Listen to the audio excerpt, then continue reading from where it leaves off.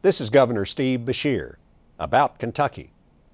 The economic downturn caused concern across all sectors of the market.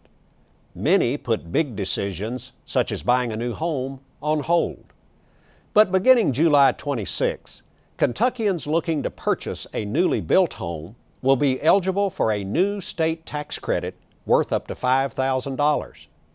This program will end on July 25, 2010, 1 year from its start date, or when the $25 million cap is reached, whichever occurs first.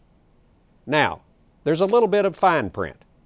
First, to qualify for this credit, buyers must not have participated in the federal government's first-time homebuyer credit. Second, applications for the credit must be faxed to Kentucky's Department of Revenue within 7 days of closing on your new home. And third, you must live in the new home for at least 2 years.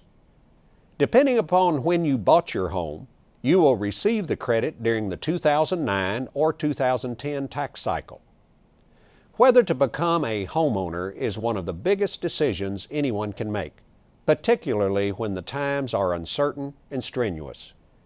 The new homebuyer tax credit lets citizens know that they can confidently move forward and that they have the support to do so. This is Governor Steve Beshear about Kentucky.